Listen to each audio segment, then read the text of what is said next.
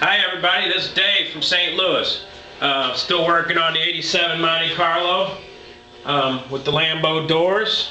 We got the clear coat on here.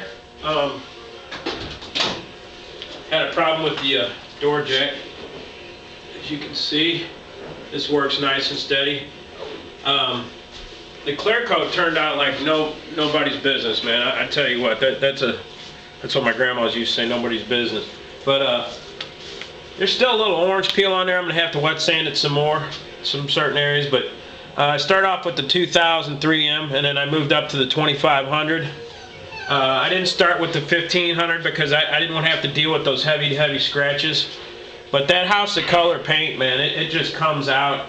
It's so translucent. Now I don't know if you can see the green, the little accent striping that the artist put in there, Phil Jarvis. But you know, at first I wasn't crazy about the green. I was thinking, why would you put green on flames? You know, it's a black car, burgundy interior, flames, hot rod flames, green. To me, that I don't know where the green came from, but you know what? I complained a lot about it, but it really don't look that bad. I guess I kind of like it. So anyway, so see what you think. I'm gonna also show you after the sanding, I hit it with the rubbing compound and the wool pad. Wool pad, I'm sure you guys are all familiar with. Velcro back, on and off, easy, quick, and dependable. Now the buffing is the easy thing. The wet sanding, on the other hand, is not so easy. It's easy, but it's monotonous, and it's just continuous. It's just, you got to keep on keeping on. This rubbing compound I was using, the 05973, this works really good. You can hear my dog over there. Yeah, boy. The rubbing compound, the perfect it worked real well with the wool pad.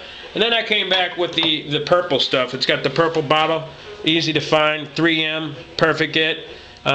Just to give you an idea, the rubbing compound was $19.95. Now this is about a year old. I also use it on my boat, and so I had it left over from another project. Thank goodness, because it's not cheap. After you know, by the time you buy the buffing pads and the compound and such, you're gonna have $100 wrapped up in it. This was $32.95 for a quart of it. But you know, a quart's gonna more than do a car. You're gonna have some left over. I would say a quart. You probably do a couple cars, you know, just depending on how much you use, but it'll last you. So if you get it, it'll last. And I think they even sell them in smaller bottles, but I'm not for sure about that. I think so, though. So I'm going to bring you up a little closer. You can kind of see.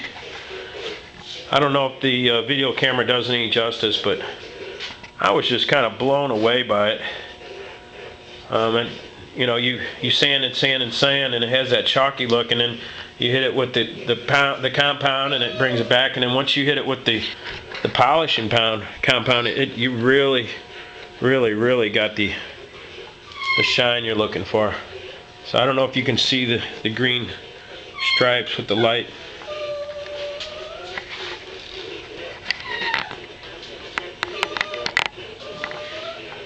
Kind of see that.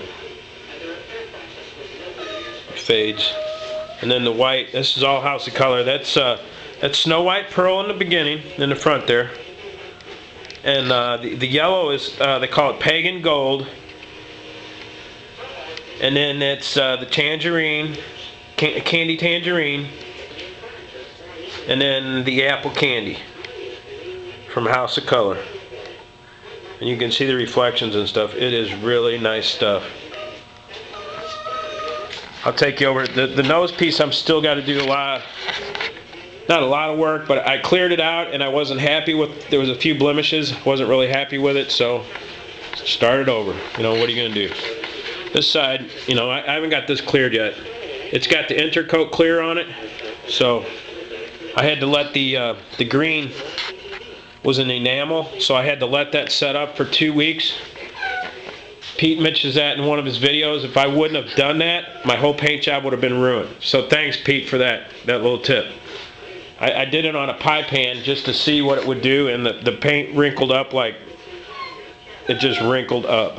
So thanks for that tip, Pete. You saved me a lot of money, time, and effort.